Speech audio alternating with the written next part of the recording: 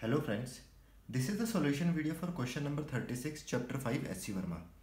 The problem statement says, a monkey of mass 15 kg is climbing on a rope with one end fixed to the ceiling.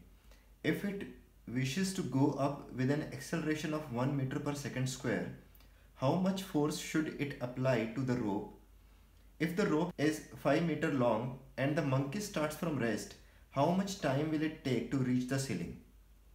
So this problem is very simple. Let's say this is the ceiling and this is the rope, where this black dot is a monkey and he is trying to climb up on the rope.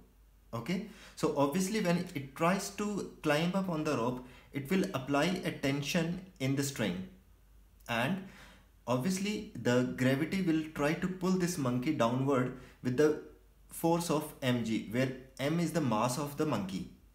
Okay, so first of all we'll see what is the data given in this problem. So the mass of monkey m is 15 kg. The acceleration that he requires to climb up on the rope is 1 meter per second square, and the length of the rope is 5 meter. Okay, so first of all we'll try to observe.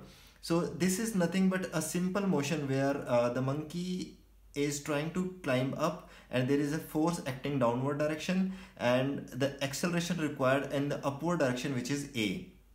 Okay, so we'll create a FBD of this monkey, and from that say this is a monkey and the mg force downward, t is upward and the acceleration is also in upward direction.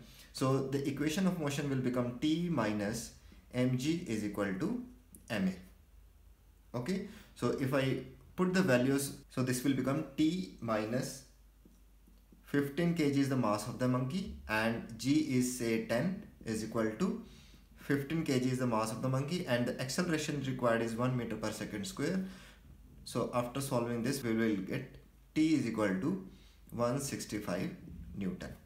So this is the first part of this problem.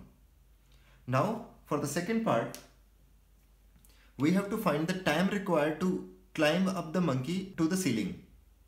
Okay, so we can use the distance formula as s is equal to ut plus half of at square, where s is known to us, which is 5 meter, u is the initial velocity, which is 0 because the monkey is starting from the rest, t we have to find it out, acceleration is given as 1 meter per second square. Okay, so after feeding this value into this equation, this is going to be 5 is equal to 0 is the initial velocity into t plus half of acceleration is 1 into t square. So this will become 10 is equal to t square. That means t is equal to under root 10 seconds. So this is the solution of this problem.